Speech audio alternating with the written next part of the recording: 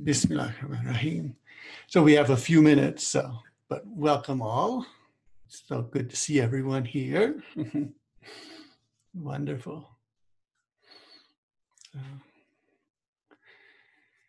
And so if the moon of Ramadan has risen in your sky or in your heart, then may this be a blessed month for us. And this is a month of merciful goodness and abundant showering of abundance. So alhamdulillah, this is a month that begins for some of us already, some of us tomorrow. This is going to be the moon of Ramadan that rises in the sky and in the heart. So yeah, we were looking for the moon last night, and we have very, very clear skies here in New Mexico, and but still they say you could only see it if you had an optical aid and if you know exactly where you're looking. So, but I think tonight we'll probably see it. So I like to also see the second night moon as well. It's going to, I think, very clear tonight, inshallah. So. Okay. So we'll try. Well, today we've got some more technological challenge. I'm going to try to play an audio clip at the end. And so we'll see if the audio clip is clear enough, it comes through. So, okay. Bismillahirrahmanirrahim. So 9 o'clock. Okay, inshallah, we can begin now. And this slide here, let me just do that. Okay, this slide here is you'll notice that you might notice or remember that we've seen this terrain before. These are all the rivers and the lines of the path going to the water. The word for Sharia, the path to the water, and we looked at how these paths are all going directly to where they are supposed to go. And I've superimposed on that this Poincaré disk, which is an hyperbolic projective plane. And projective is very interesting. We've been using the word projective for the last 2 or 3 weeks. Shadow plays are a projection. And when a shadow is made, that is a projection. And these projections are always one dimension less than the body that they are reflecting from or coming from. And so projection is a interesting way, a very helpful way for us to enter into the space that we cannot see. Now, animals, plants, and minerals are able to see these things in higher dimensions, but we're in a sense stuck in 3 dimensions. And Ibn Arabi says the jinn are stuck in 2 dimensions. So we have 2-dimensional jinn, we have 3-dimensional humans, and we have 4 and more dimensional minerals, plants, and animals. And this explains why minerals, plants, and animals know more than we do. And Ibn Arabi says about the verse in the Quran about about the skins testifying against me, against us.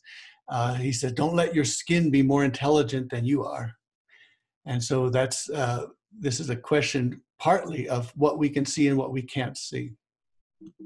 So if on this Poincaré disk, this is of course Escher did a lot of playing around with and working with this hyperbolic projection. So you see these triangular figures. In the middle, there seems to be some kind of center point. And then there are these triangular figures wrapping around. And they are what they call in mathematics conformal. So all of these figures are the same shape, but they're not isometric. They're not the same size, the same measure. And as you go towards the circumference, you see that these figures are getting more and more squished together, to use a technical term. And we'll think about, we'll end with this as well, I think. Squeezing and squishing. This is a very important concept here. So these figures squeeze and squish and get closer and closer to the circumference. Now, what happens with the circumference is that, let me put this down a little bit. The circumference, the imagery that Ibn Arabi gives us so often is the circle and the center point and the circumference. And so it seems to be, well, of course, we're looking at the creator and the divine God as coming from the center and the circumference. And if you think about this, if we look at the center point, that's called a dot or a point.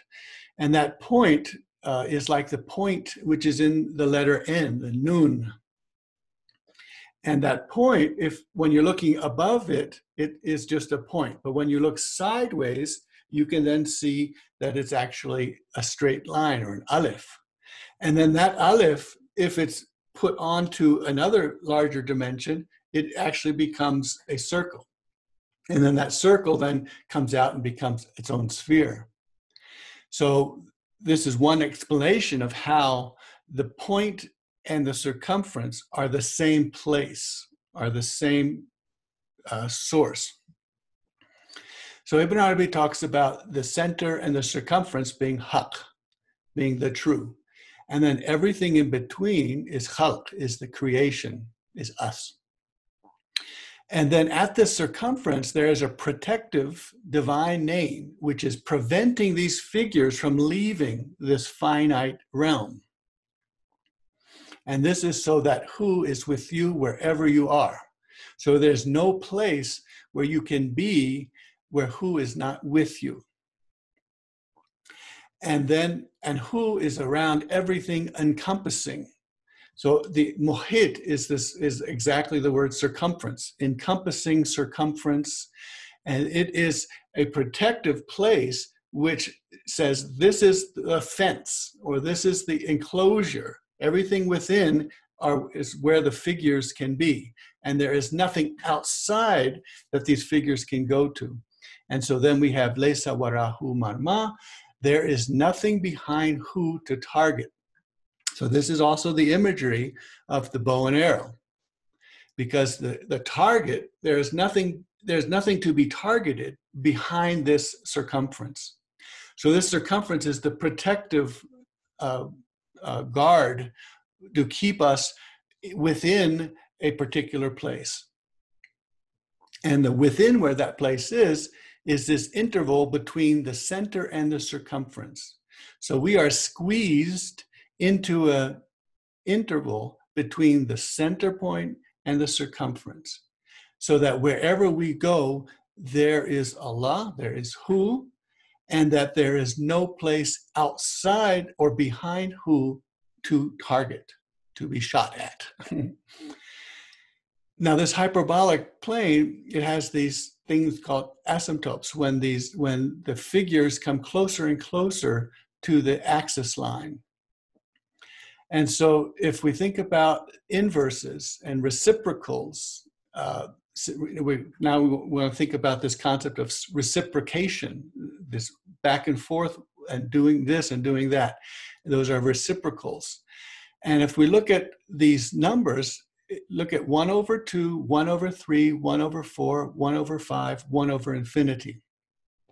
So the 1 stays the same, and then the inverse is 2 on the denominator. So this bottom number 2 goes to 3, 4, 5, 6, 7, 8, 9. So as you know that, so 1/2 is bigger than 1/3, and 1/3 is bigger than 1/4. So as these numbers on the bottom get larger and larger, the total becomes smaller and smaller. And so every number in the denominator is going to infinity. And then, because if you add up all of these numbers, 1/2 plus 1/3 plus 1/4 plus 1/5, and you add them up infinitely, they will always stay within a finite range from 0 to 1. So an infinite number of numbers is squeezed into a finite range 0 to 1.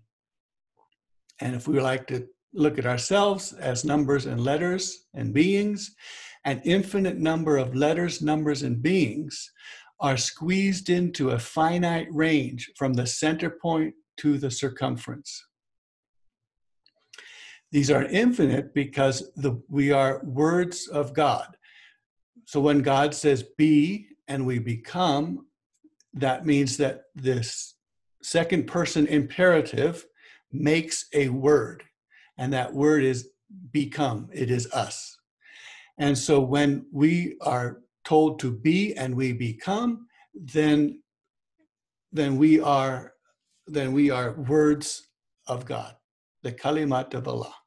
We are words of God, and these words of God are never exhausted. So if all of the trees were pens and all of the oceans were ink, still the words of God would not be exhausted. So there is no end of these words of God, who we are, going from and placed in this disk from the center to the circumference. And although these words of God are infinite, we are squeezed into a range from 0 to 1, from nukta, the center, to the muhit, the circumference. And then the distances are very interesting. Now, let's look at, you see a little bowl down at the bottom here, a well, a hollowed out well, a bowl. And one of the images that Ibn Arabi uses is from Dhū'r-Nūn, and it's this idea of, and these are 6 cases that Dhū'r-Nūn mentions as being ones that are that will destroy your intellect, which is a good thing. And this is part, Ibn Arabi says, of the outflow of the large volume to the small volume, without the large growing smaller or the small growing larger. And so I've looked at this for many years and trying to visualize what it could be. How can this outflow of the large volume? So from the large volume, these figures keep flowing and flowing and flowing and flowing and flowing and flowing and flowing. And they go into this smaller volume. But the large volume never decreases in size. It never gets smaller. And this bowl that's receiving it never overflows or gets larger. And so this is the process of everything coming from the single entity flowing into, I'm going to sneeze in a minute, flowing into this smaller cup or well. And when we look at this in the shadow play metaphor, the projection screen is between the single entity, which is bringing figures into this receptive bowl called the earth and called the vast earth. So when you look at this bowl, you can see that if you're on the surface of the bowl, then you have many different distances to cover to get to the center point. So a point in the surface of the bowl has to go all the way this way to the center point, and some of them are muqarrabin. They're the ones who are very close. They're close to the center. They have a short distance to get there. And the ones way out here towards the corner on the circumference, they have to go all the way down the surface and all the way along to get to the center. So their distances are varying. But if you think about a dot projecting light and touching each one of these figures, making each one of these shadow figures, that single dot is equidistant, is the same distance to every figure. So if you take a ball and a sphere and you've got a dot inside, the path from the center of the sphere to each interior surface of the sphere is the same distance. And this is why Ibn Arabi tells us that the distance from haq to khalq, from God to the creation, is not the same as the distance from the creation to God. So we are at different distances to the divine, whereas God is of the same distance to all of us. And this is what's then called a Hausdorff dimension, if you want to get into that. So these reciprocals, let's go off for a little bit and look at this idea of reciprocals for a bit. And this is a passage that I just came to a few days ago, and it just kind of just stuck in me, and I wanted to just read this and think about this. So I'll present it, and you'll have to find out how it gets connected to everything else. But this is from chapter 424. And this is in the section of mutual meeting places. So on recognizing a mutual meeting place, I love for you to stay with me, and you love to return to your spouse. So wait until I have recovered from my anger at you, and then at that moment you can go on away from me. God exalted said, he will love them and they will love him. Thus, who is the lover and the beloved? Then he begins the first line of the poem. Whoever loves fana, annihilation, loves to meet me. Whoever loves to stay on, baqa, permanence, loves to return to the world. So Ibn Arabi then writes, now when I listen to this meeting place, his word, until I have recovered from my anger at you, this weighed heavily on me, because my ma'rifah, my recognition of the true in the state of this meeting place was little. So when he knew that he had distressed me like this, he consoled me with someone other than me having this experience. He made me learn his, sallallahu alaihi wasallam, word from God.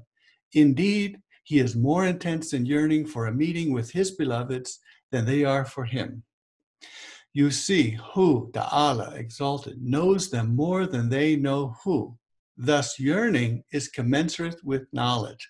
So the more you know who your beloved is, the more yearning you have for the beloved. This, despite my knowledge that matters like these are actually languages of stations and states and their properties and properties of the divine name. This is the meaning of his word. On the day the God-aware, the muttaqin, will be gathered to the supremely compassionate as a delegation. Now, no one is gathered to him except the one who is not already by his side in the place of this particular name, the supremely compassionate, ar-Rahman. But one is with him in the place of the property of another name other than this name. Therefore, if you recognize the true with something like this kind of ma'rifah, what you hear from God, everything which is a quality of the creative being, will not weigh grievously on you. So this takes us back to how we are at various distances from the divine, and the divine is at equal distance to us. And then the question of what names are coming. So this mutual meeting place, which is the fifth, it's the fifth section of the Futuhat al-Makkiyah. It is all of the chapters where there is a mutual meeting place, where God says, I come down to see you in the sky of your world, especially in the third part of the night, so that I descend in the third part of the night and ask, is there anyone who needs something that I may give it to them? Is there anyone turning to me that I may turn to them? Is there anyone asking forgiveness that I might forgive them? And so this is, of course, the thinning of the veil. This process of the divine coming into the cherisher, coming into the sky of our sky of this world, is a thinning of the membrane. It's a stretching of the membrane and an approximation going on, a closing in going on. And then Ibn Arabi says, in this mutual meeting place, to meet God who comes down, descends to come to us, we, you would expect, have to ascend to meet to that place. But no, we have to descend to meet that place. So this becomes a kind of an unusual geometry where God descends to a place, waits for us, and we descend to come to that place. The true comes down to the sky of your world, and the creature goes down also by effacement, and then they meet. And these rates of change are different. So now let's look at the Eiffel Tower, the Tour Eiffel. Look at the Eiffel Tower, and this is also what's called a hyperbolical or stereographic projection. So back to projections. Now the route from, if you look at the Eiffel Tower, that is distal, is over there in the distance. You can see that you have to go from the top. You can go from the top of the tower down to the base. That's a descent. But the reciprocating situation is one where you would be from the top going down, down, down to meet the mutual meeting place. So this is how reciprocation works and inverses work. So the divine comes down to meet us at a certain place, and we come down to meet at a certain place. So in the hyperbolic projection and in the stereographic projection, we can see how it could be that one party comes down and the other party also comes down to meet in a certain place. Okay. Now this meeting place then is this thin barzakh, this thin membrane. And oops, I got that wrong. Barazikh. Okay, here I'm going to, don't look at that. Okay, so the second word there, the barazikh, I put the A instead of I. So these membranes are the most complete places for knowing the matters. And this is a place of the divine names. You see, they are a membrane between us and the one name. So the divine names are a membrane intermediate between us and the divine name that they name, the one that they name. Thus, they have a view towards who, given that they are names belonging to who, and they have a view towards us in the place where they provide in us the various effects and imprints attributed to the divine name named. So this, in any kind of membrane, one ocean comes this way, the other ocean comes this way, and they don't cross. But this membrane has a face towards this ocean, and it has a face towards that ocean. So the divine names have a face towards us, and they have a face towards the one named. So if we want to see the one named, we look at the intermediary, and the intermediary then looks at the divine. Therefore, if you recognize the one name, the one that's being named, you recognize us. For example, if you recognize that you are living, then you recognize the name living, who has the effect of giving life. Okay. And we also need to be having through all of this, the body and earth can't go very far without that. That's what Ibn Arabi keeps showing us. So let me read this last part over here, that God bestows light blocking and coarseness as a sacred trust. So these veils, the veils that are our bodies, these veils which are our body, the earth which is the home for all of these shadows, and the vast earth, which is the giant projection screen of all of these effusions from the divine, from who, these are a sacred trust. And she covers over what she is encompassing. This is why what is in her does not emerge visibly. So what is in the heart does not come out. So if there's a light in the heart, if the heart is illuminated by a light, it glows but does not pass beyond the barrier of the skin. So a person with a heart lit up will radiate and glow, but there will be no light visible outside the skin. And this is the imagery of the lampshade. So the Siraj and Munir, the illumined lampshade, that inside the lampshade there's a light, and the shade glows by the light, but then does not actually show the light. And so it stays inside invisible. And there is no trustee. Now, Ibn Arabi is going to be using these words aman, amin, umma, ummi. So let's put, and they're all the same word. There is no trustee, amin, like the light blocking bodies, guarding the lights enfolded within them. So this idea of enfolded, so that we have a light inside which comes out and gives us being at every moment, and it's enfolded and enveloped in us. And so the enveloping and enfolding and this light blocking veil is what keeps the light to be from emerging visibly. So God has alerted them to their sacred trust, their amana, by speaking of some of them in his word, and and in his word, this is the Amin land, Hada Baladi Lamin. Hada Baladi Lamin, this is the peaceful or Amin land. This is our body. So the surah is talking about our body. Our body is the peaceful land. And this is why in the Ilahi we sing, my body is your paradise, my soul is your Holy Spirit.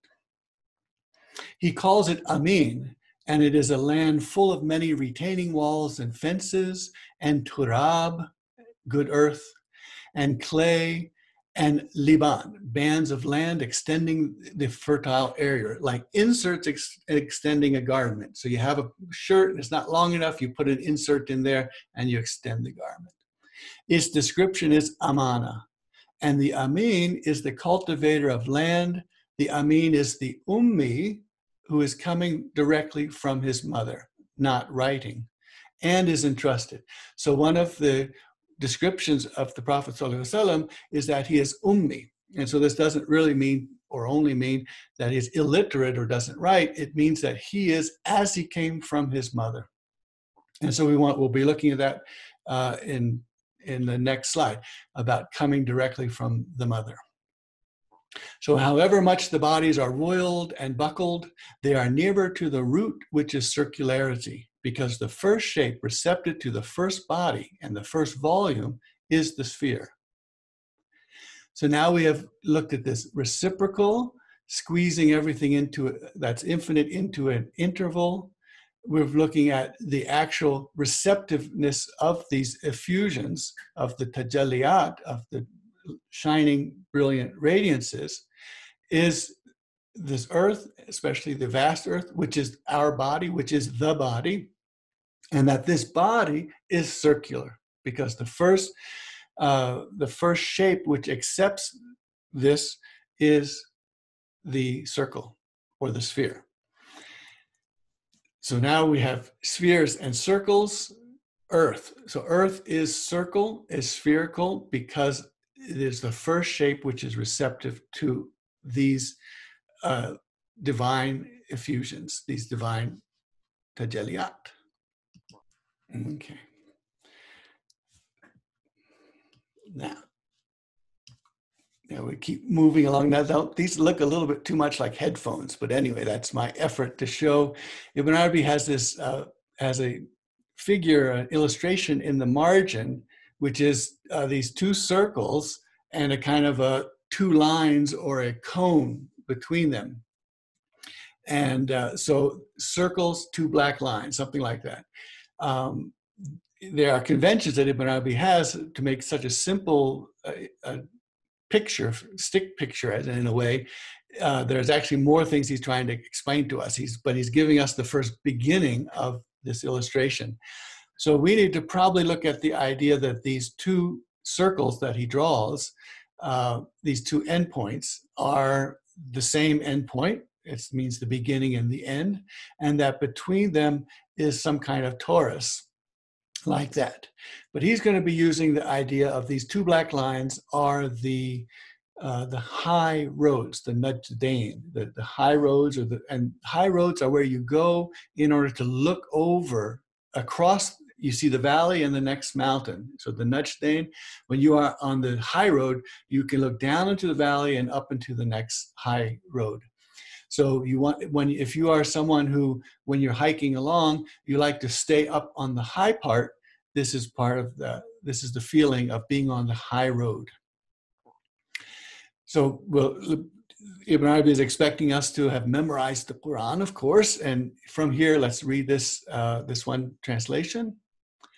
Did we not assign him 2 eyes, so 2 eyes, and a tongue and 2 lips, so the tongue single, 2 lips, 2 eyes, and guided him to the 2 high roads. So we're getting the idea of single and double, or dual, or twos. But he did not attempt the ascent. What will convey to you what the ascent is? It is to free a slave and to provide food in a time of hunger, to an orphan near in kinship, or to the poor afflicted with misery. So we'll read this from Ibn Arabi. He's going to be using these, they'll be in our ear as we hear him. You will learn what we are establishing here only if you are someone of 2 eyes, not a possessor of just 1 eye. If you halt to learn, you stand between the 2 high roads. So this is a position somewhere between the 2 high roads where you can look down on both of these roads, seeing the end point of each path. So when you're at this high vantage point, you can see where each path is leading towards. You journey along the path of your ultimate felicity, which path was not preceded by wretchedness. Yes, she is a level, smooth, exemplary, cleared, no deception in her path, and no crookedness, and neither curve nor ruggedness. So these are, again, we're listening and hearing the Quran when he's speaking like this. But the other path, even if her endpoint is felicity, because the endpoint of all is rahmah, is the kind, merciful goodness for all. That's their endpoint. Yet in the path there are tracts of deserts with no water, and places of perdition, and swift predators, and dangerous snakes. The created being will not reach the path's endpoint until these terrors have been suffered. The two paths are neighboring, dispatched from a single ground, and terminating at a single ground. The two are differentiable by what is between the two grounds, what is between the beginning and the end. Their image is in the margin as you see, and then he has his drawing up in the margin. So as we saw in the first session that we started, I think we had the Mobius strip, the loop that has one surface. So when you have a circle, you put a notch on the circle. That notch is the beginning, but it's also now the end. And everything between it goes this way. So when you're on the circle, Ibn Arabi says, you make the beginning. And the circle is undifferentiable. It can't be, you can't find out where you are on the circle unless you put the mark there. When you put the mark there, that's the beginning. That is automatically the end. So who is the first and who is the last? And so Ibn Arabi says, when we look one direction, kind of backwards along the circle, the veil has been taken off, and we see what happened behind us. If we look forward, we see a niqab. We see the slit, the veil with the slits for the eyes. So in the future, we only see the eyes and the slit, and the rest is veiled. The past is unveiled. And so he then will tell us, the one on the cleared way witnesses all that is on the path of his friend, on that person on the other way. Here, the first one, he is sighted while his friend is blind. The blind one does not see the path of the sighted one. So it's very interesting. When Ibn Arabi talks about blindness, he uses either the word see or sight. Sight means that you can't see physically, but a blind person can see what there is to know, and that's the word see. So I don't know if I kept consistent there because it's kind of hard to keep getting sighted in English. So the blind one does not see the path of the sighted one. Then lo, the sighted one suddenly feels fear because of what he is witnessing, these disasters which are along the path of the blind one. He sees the terrors and he imagines in himself that if he were there, he could avoid being afflicted. But he sees it because he could dodge the obstacles. But he sees that the blind one has no information about any of this. He is there blind, so he sights nothing. So for now, the blind one is enjoying his course until he falls into a pit or one of the snakes bites him. Only at that moment does he experience pain. He cries out for help to his friend, and among his friends there is one who helps him, and among his friend there is one who has already gone on ahead, so he does not hear him. He is driven along inexorably as long as God wills. Then God is mercifully compassionate to him. Then he becomes felicitous. So this, Ibn Arabi is giving us this image of companionship, of your friend, your Sahaba. And companionship, he tells the one story about, someone is to be executed. And his last word, his last desire before he's executed, he says, I want to meet with the king. And so the king allows him to meet. And he says, now what did you want to say to me before we execute you? And he said, I just want to walk from one end of your palace to the other end of the palace. So they walk along from one end of the palace to the other. And at the end, they turn around and the king says, now, are you happy? Is that what you wanted? And the man says, see, now we have had companionship. and with this companionship, you will be unable to execute me. And the king says, you are right. How could I kill someone who is my companion? So this concept of companionship comes out throughout with Ibn Arabi. And I'll just give one story, that, an Aisha story, that about what it means to this image of the person, one person, you're on one path and you're looking at the other person on the other path, and you can see what's going on there, and you have empathy. You feel, oh my goodness, what's going to happen to this person?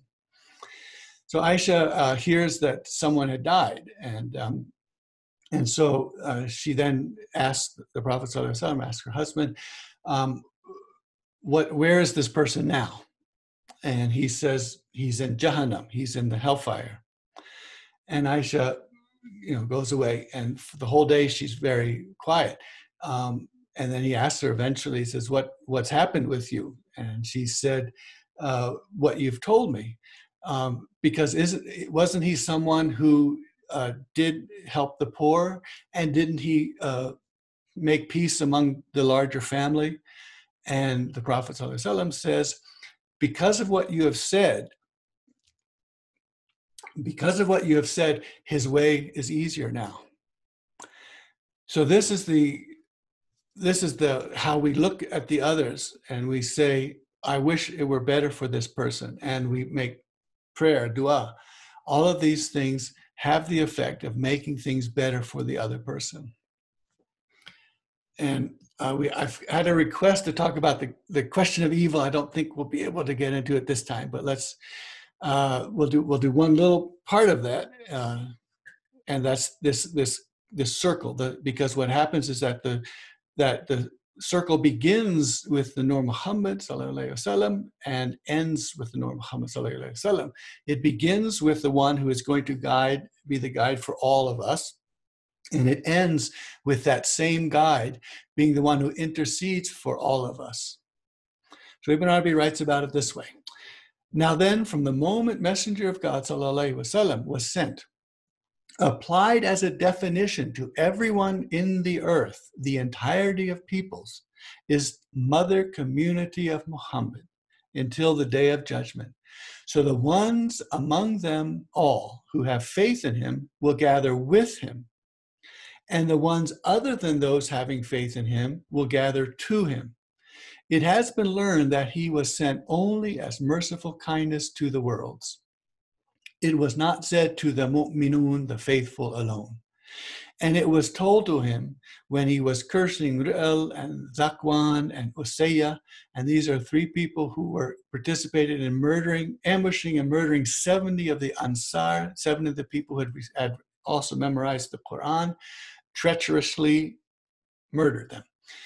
He had been cursing them during the prayer, and he was told when he was doing this, God did not send you to revile and curse, that is, to expel anyone, that is, do not expel the one I sent you to from my merciful kindness, even if he is a disbelieving ingrate. No, I sent you as a merciful kindness. This is his word. I sent you only as a merciful kindness. And Ibn Arabi has one other way of looking at this. He sees that God also tells his messenger at this point that if you curse them, then when they come to me, I will only have your curse on them to deal with.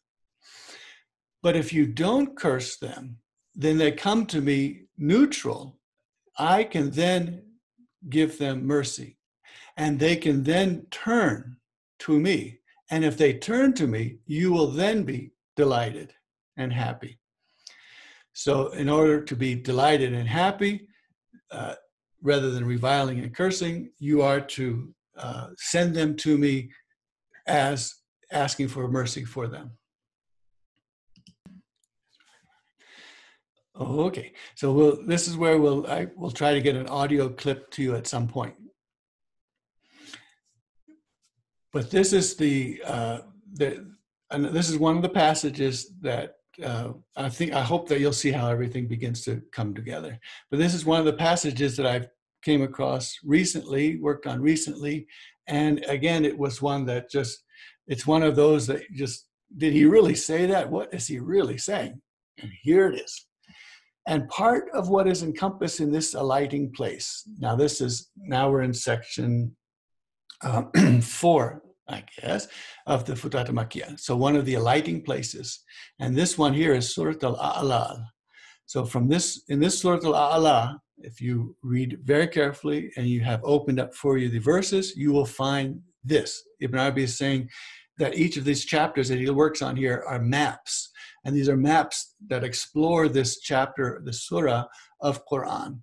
And then as you're exploring this fenced-in enclosure of Quran, you are finding different things to discover.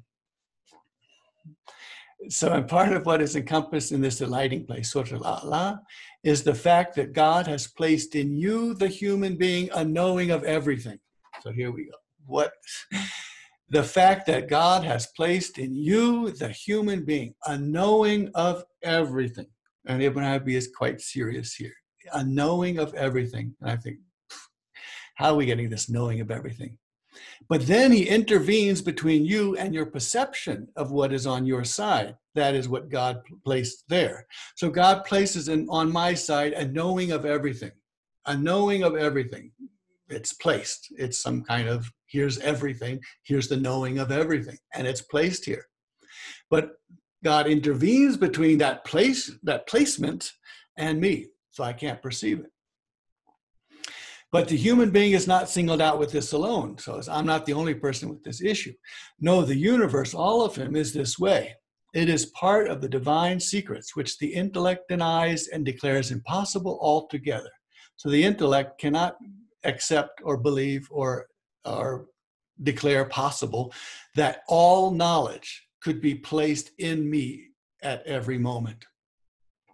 The proximity of the divine secrets to the selves of the ignorant or the unaware at the moment of their knowing is the proximity of the true to his slave. So we've got back to proximates and proximal and distal. And it is his exalted word, and we are closer to him than you are, but you do not see. So on the deathbed, when the membrane is thinner and thinner and thinner, we are closer to him than you are, but you do not see. And it is his word, and we are closer to him than the jugular vein.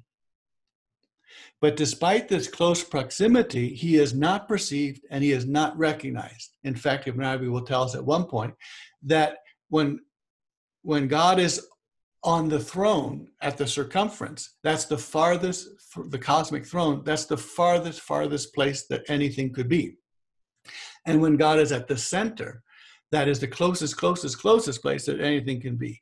And both great distance and great proximity are both veils which prevent us from seeing. But despite this close proximity, he is not perceived and he is not recognized except by taqlid. And here taqlid is from the muqallid, the necklace. So you put a necklace around you and this necklace stays close to you. That is following these verses from the Revelation, the Surah Al-A'la, as if the verse were tied to you like a necklace. And if not for his reporting so, the intellect would not point to it as evidence. So the intellect only accepts this because that's what the Quran says. Otherwise, the intellect says, cannot be. This is the way it is for all the known things which he teaches, which do not end. So all the known things which he teaches, which do not end, they are, all of them, in the human being and in the universe with this vantage point position of close proximity. And you do not know what is in you until you are given a kashf, disclosing them with vessels of the nows. So, vessels of the now. All the things that are known have no end. The words of God are never exhausted. These figures on the Poincaré disc go towards the circumference and get squished in and remain inside the interval from the center to the circumference. And you need to be given, and we need to be given a kashf, a disclosure of the vessels of the nows. In fact, it is not sound for there to be a kashf in a single gulp. So this knowledge that has been placed, the knowledge of everything, which is placed at every moment with every tajalli, with every shining radiance, which is placed in here, which God intervenes between me and seeing it, you cannot drink it in a single gulp because fencing restriction is involved. In fact, we said that this does not end. So it is not learned except one thing after another until no end, one thing after another until no end. This is one of the strangest, most wondrous of the divine secrets, that he inserts into the being of the slave what does not end, just as inserted in the knowing of the true is what does not end. That is all the known things. And his knowing is exactly his dhat, his essence. So this receptiveness to that knowledge of all things. And our first direction here is that the messenger of God ﷺ was given 6 things that none of the other messengers were given. One of them is the knowledge of the firsts and the lasts, the plural first and the plural last. And so the knowledge of everything that came before, everything that will come after, and then so everything that comes before, everything that becomes after, is in the present, which is a vessel called now. So the vessel of now holds everything that has come before and will come later in this vessel called now. And so this knowledge of everything is coming at one after the other, one after the other, one after another. So you look for the newest ones, the new one. What's coming new? What's the newest placement of this knowledge of everything? And the messenger of God, ﷺ, when it would rain, used to go out and open his shirt and let the rain come directly to his chest. The word chest here is sadr, which means center, and chest, and confronting. So the first thing that you see is someone's chest. So when you come up to someone, you're confronting them chest to chest. The first thing is the chest. So the first place where this all knowledge comes to is the chest. And of course, rain is metaphorically knowledge, because rain comes down to the earth that's dry and gives her life. And knowledge comes down to my body, which is dry and dead, and gives me life. And so he would open his shirt, receive the rain, and asked about this. He said, because it is fresh or new from its cherisher. It's new and fresh. It's the first thing that's coming. So you receive it to your chest, which is the first thing to receive.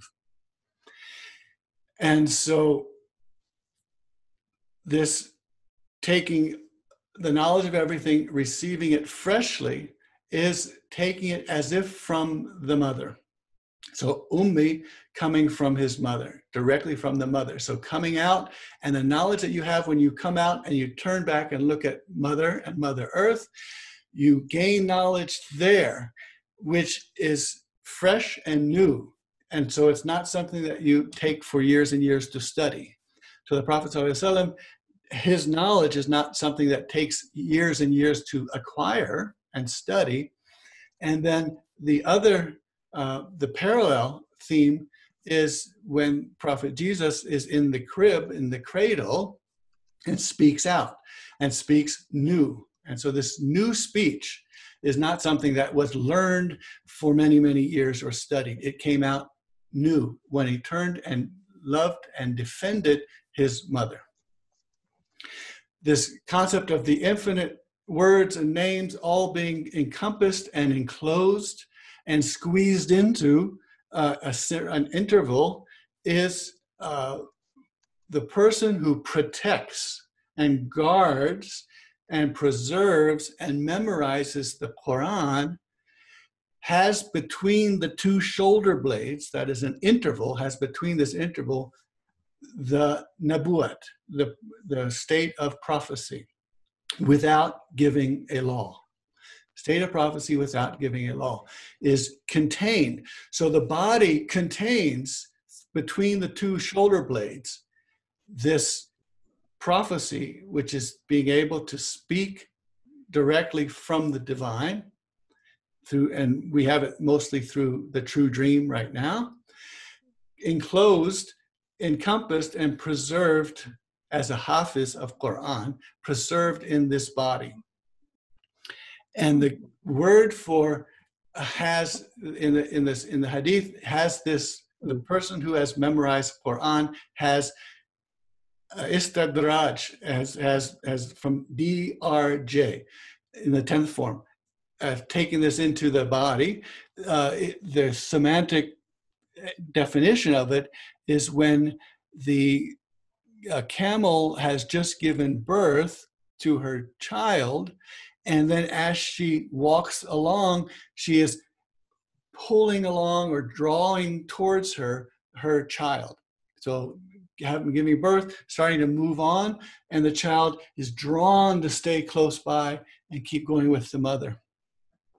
So this process of giving birth and being drawn by the mother to be able to enclose and encompass and preserve, that's what we're looking at here. And if you look down at the bottom of these waves, you have the beginning of the audio clip and the end of the audio clip squeezed into a small area. And on the top one, you have very much opened out. And so, I wish we could do that. I don't know if we can do it later. Be able to listen to this clip and watch the two wave tracks move along. So on the bottom here, everything has been squished between two shoulder blades, as it were. And on the top, we see the detail. And this detail is where everything is going, what everything is.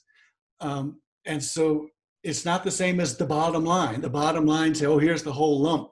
We're looking at the details. And this is called, in Arabic, it's called the tafsil and fasl khitab, that the address is coming out particularly to you.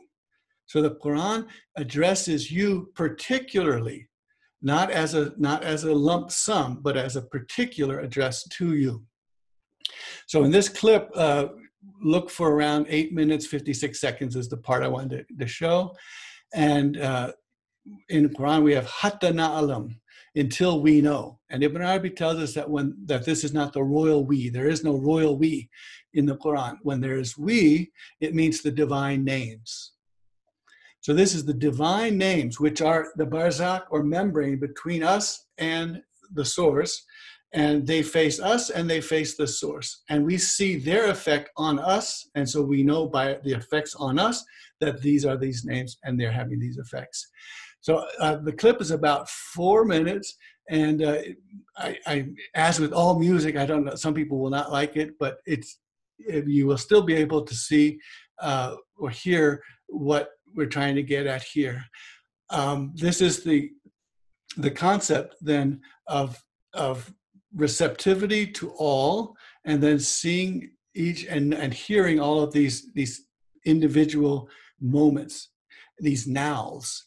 And this, because Ibn Arabi tells us that always first is hearing and sight comes later. First is hearing. The first thing that happens to us is we hear the imperative be and we are. So be, kun, is the first thing that's heard. And so we hear this be and we are, and then after we hear this, we sight and see the cherisher saying, am I not your cherisher? And we see this vision and no one doubts that this is our cherisher. And then for a few months, we are in the womb. We enter into a clay body that's inside the womb.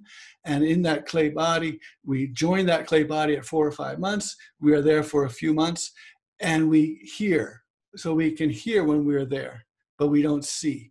Then we come through that the channel, we turn back and we see.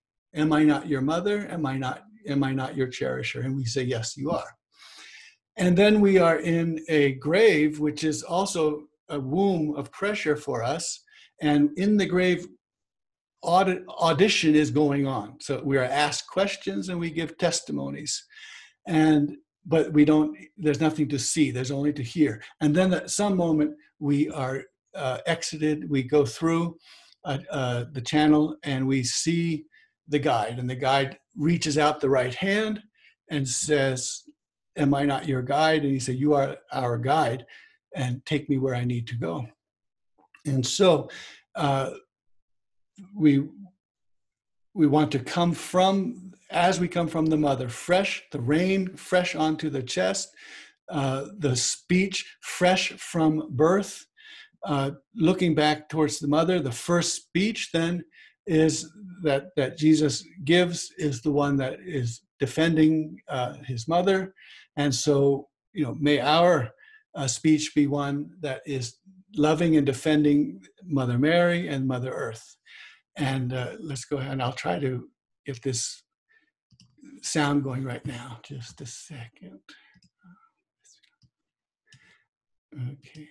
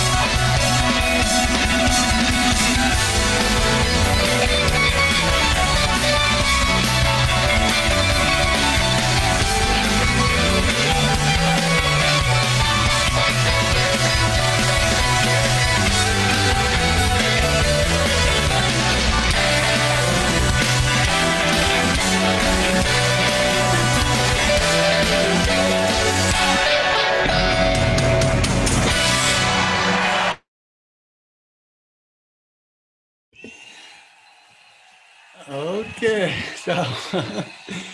so well, I mean, this for me, that's the one when Sheikh Afarias talks about showering of abundance. This is the showering of abundance, and it just keeps coming and coming. And this is the drenching in the rain, and the removal of the shirt is to take off the veils, off the protective veils, so that there can be nothing intervening. And Ibn Arabi keeps telling us one after the other, one after the other. It's not a lump sum, it's one after the other, one after the other. So alhamdulillah rabbil alameen. So thank you very much.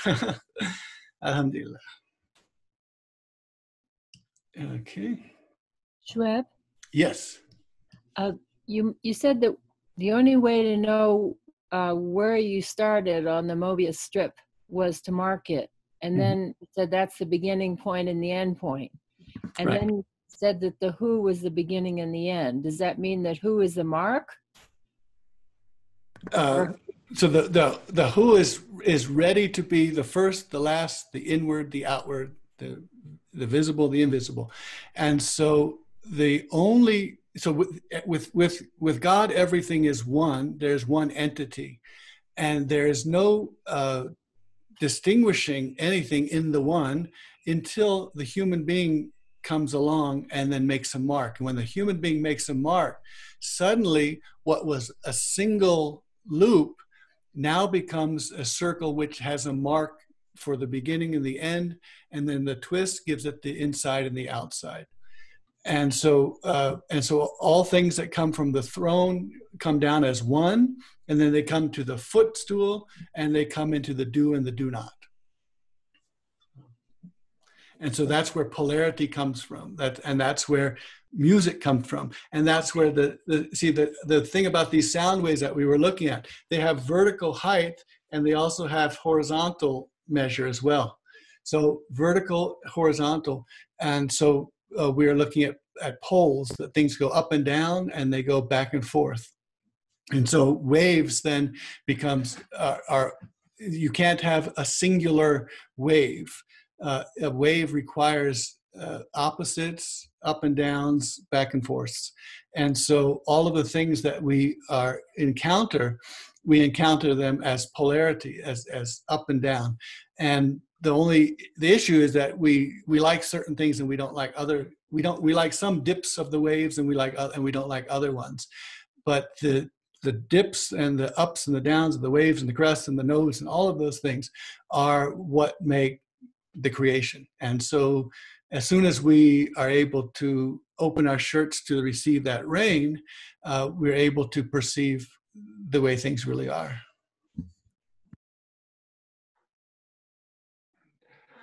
Shoaib? Oh. Yes. Yeah, so Shoaib, can you tell us again the distance between the center and circumference, how from the center to the circumference to who to us, from who to us is always the same, whereas the opposite is not? Can you go through that again, please? Yeah. So when we're looking at the one disk, sending all of the figures into the smaller one and not getting the larger, not getting smaller, and the smaller not getting larger, all of these figures have to be in different places in this well, in this cup.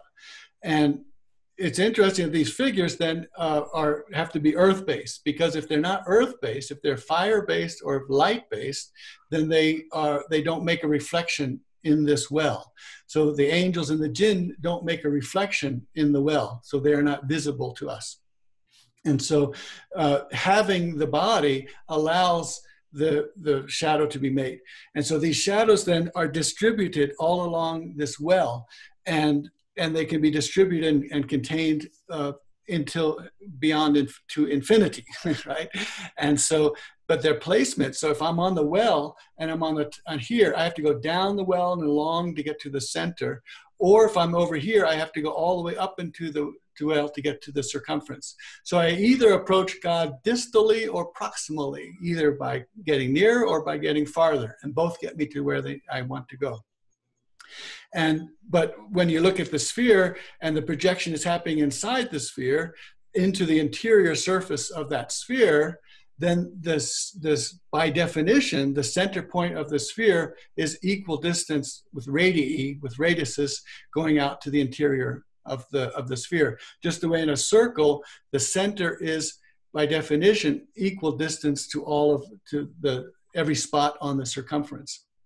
But the moment you take that flat circle and make it a well, you begin to now see what Ibn Arabi is saying, that that from our perspective on the surface of this well, we have different paths and we have different distances to go.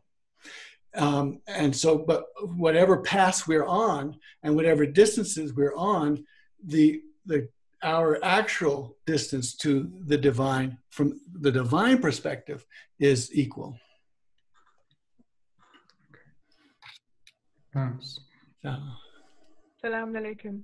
Walaikum assalam. Thank you. And question, you said God descends and person descends to meet, right? But I always think of an ascension, like a miraj. And now I have to think a descend. How do I do that? Well, yeah, Ibn Arabi looks at this, but partly this geometry that he's talking about comes with the Prophet's Miraj and the Isra. And what he keeps telling us about the Prophet's ascension, because he is the perfect slave. He is the perfect receptor of the divine.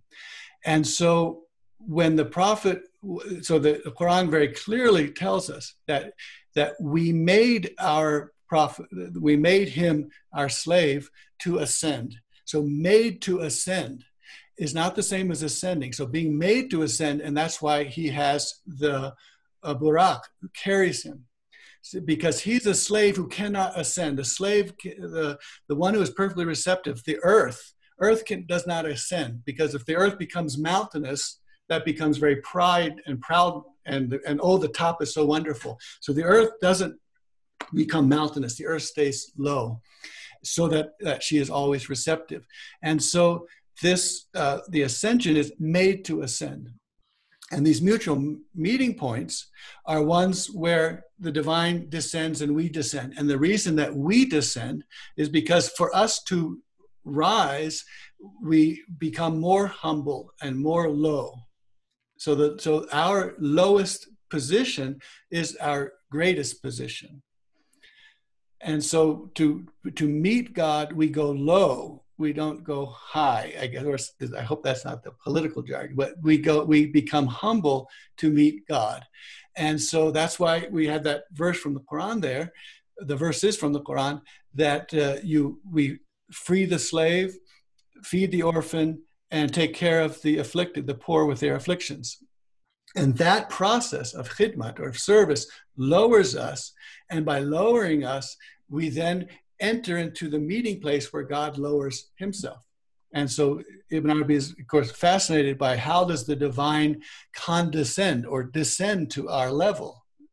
And then it's amazing that the divine would descend to our level. And then how do we get to that level? It's by another descent. And so we then reciprocate the dissensions. And so in that geometry, the going down and the shadow going down also, that's how the two meet. There's a question from our sister Saima Alvi. Can you read it below? Okay, here we go. Yes, good. Thank you. Thank you, Habiba, for reading it. Can you please clarify what the two paths are that verses of Quran you refer to? These two paths, what does the steep path ask us to ascend? Now, so Ibn Arabi is, all of this gets very, very multi-layered, but the two paths in general, so when he tells the story of the two paths, he's talking about one person sees things and they can look down at this other path, and when they see this other path, they see, oh my goodness, the person is going to enter into problems because they don't see, they don't know what's happening. And so, so both paths, the path to the garden and the path to the hellfire, the two sisters, Jannat and Jahannam, will have started from the same place and will end in the same place. So the path idea of circular. So we begin from the mercy of the Nur Muhammad and we end with the intercession of the mercy of Nur Muhammad. And so all beings come from good, merciful kindness and end in good, merciful kindness. And the two paths, the one path is a path that is one that tends towards the garden. But see, Ibn Arabi says that because the Prophet told us some information here that the person who is in the womb, the person is known to be someone who is going to the garden or to the Jahannam. And then he also says that the person of the garden lives a life like the people of the fire until the last moment, when he suddenly becomes acts like a person of the garden, dies and goes to the garden. And the other person acts like a person of the garden all his life until the last moment. He acts like a person of the fire, dies and goes to the fire. So for us, from our perspective, we don't see these two roads. Because we see behaviors which don't tell us which road the person is on. So this high road then is the one that looks across the valley and sees the road we're on and the road someone else is on. And so being able to have that vantage point, and this is sharif or sharf, noble or vantage point, it's to be in a place like a scout watching who's coming through the valley. And so the high road is to ascend to this high road so that you can see what is happening. And the way to ascend to this high road is to free the slave, feed the orphan, and take care of the poor who are afflicted. So alhamdulillah. Assalamu alaikum. Can I ask a question? Oh yes, alaikum salam. That's Nur Alam from Melbourne. Finally, I made it. Thank you. Very good. Yeah. So the question I have is, you mentioned about the istibraj, the divine flashes. Hatta na'alam, when Quran speaks to us directly. How do you start that divine flashes actually reach to you so that you receive the knowledge? The one you mentioned, can you repeat that little bit and clarify? This preserving the Quran between the shoulder blades and then the hatta na'lam, until we know. And the clause before that is, we will try you until we know. And so we will try you until we know is that we, the divine names, will place you places, put you on paths with obstacles, and will watch how you navigate this course. And how you navigate the course will tell us what we need to know. And so we need to know how you will navigate the course. And navigating the course is Sharia, which means the path to the water, which means back to free the slave, feed the orphan, and take care of the poor. And so that is the course that we are tried with. What do we do with what we have, and what do we do with how we treat other people? That is the trial that tells the divine names what we need to know. And then bringing this and then prophecy, being able to have the ilham, this inspiration of the divine inside of us, requires a protective body, and the protective body is the earth body, it requires us to love and protect our mother. So the model then here is the example of Isa alayhi salam, of Jesus speaking from the cradle.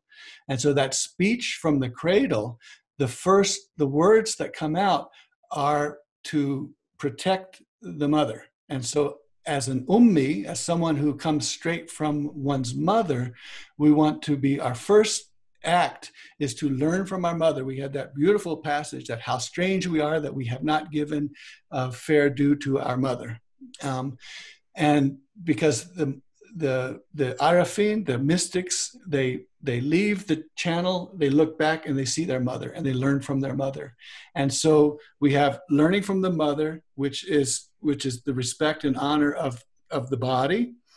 And then we have the thinning of the veil, the removing of the shirt so that the rain can pummel the chest. And this drenching in the rain with thin membranes and removing the fabrics that are preventing that from being seen and being received. That's our process for what we want to be doing.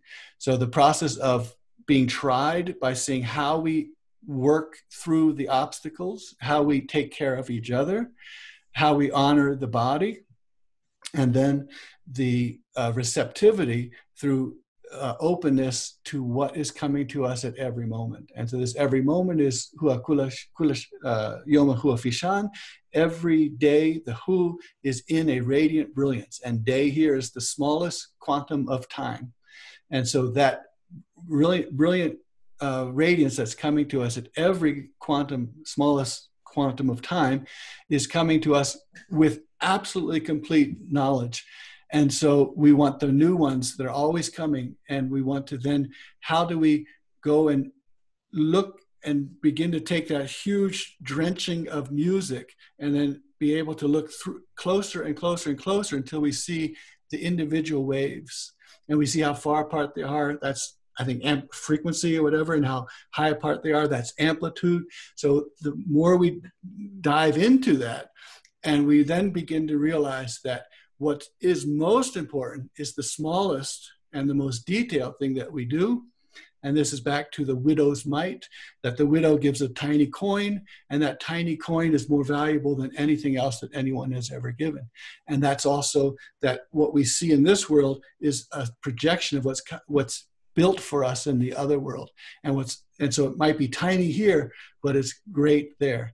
And so that tells us that this particular body that I am in is made there for a reason. And this is the most perfect, complete universe. And therefore you are completely, absolutely necessary. And that the detail, the smallest thing that you do has whatever huge consequences. And so we focus on, can we look at one of those waves and hear one of those pieces of music? And this is different from if I come to the piano and I put my hand on the piano and push down every note of the piano, I have just played every great song in the world. But, you know, every note is there, right? But it's, as Rowan keeps telling me, it's the silence in between the notes that really count. I'll do that.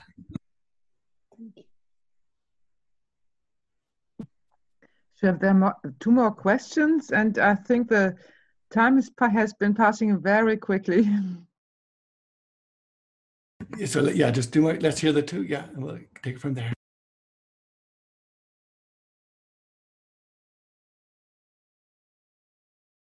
Someone had a question, or go ahead.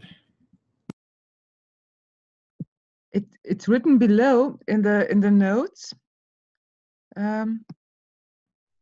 Okay. All right, here we go. Thank you. Yeah, I just saw that now. Okay.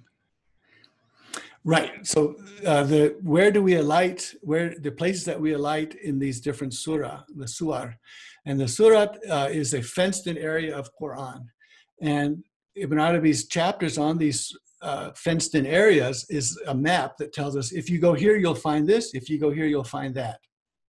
And so, and Surah Al-A'la is short enough that I would suggest that we all go back into it, read each verse until we find out which is the verse that Ibn Arabi is telling us that when we find it, we will find that all knowledge is given to us at every moment.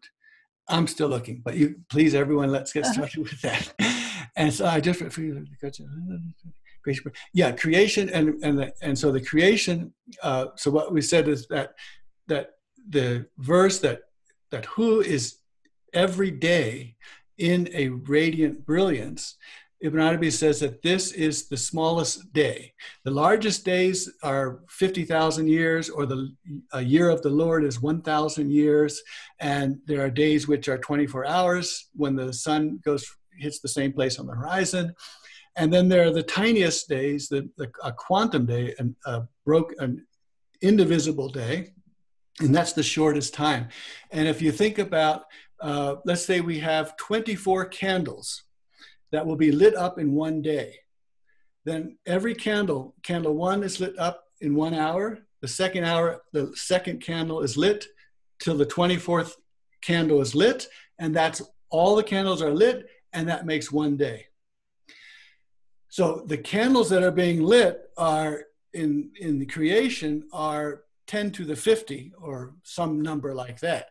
So some outrageously huge number of candles are being lit up, beings are being lit up at every moment. And each one is lit up individually. So you are at that moment, you are the sole focus of the divine, and you are lit up. And then the next one is lit up. And then another one is lit up, one by one by one. And then by the end of the day, which is the smallest quantum time period, like Planck's second, the smallest interval possible, that is the day when everything is lit up, and then the next moment everything is off again. The candles went out, and then each one is being lit up once again. So creation is the new creation, the khalq al-jadid, the new creation. Everyone is being created at every moment, one after the other, one by one by one. So there's no lump piece of music. It's one by one by one by one by one. So alhamdulillah. Okay, thank you. And Ramadan Kareem for everyone in Mubarak. Okay, that. All right, so we have some, this is Uzair giving me some terminological issues. Okay, so Naima is off to take care of her grandchild. See, that's when she's going to find what she needs to find, the way Moses goes and finds the burning bush because he was looking for fire for the tribe. And Hajar finds Zamzam looking for water for her child.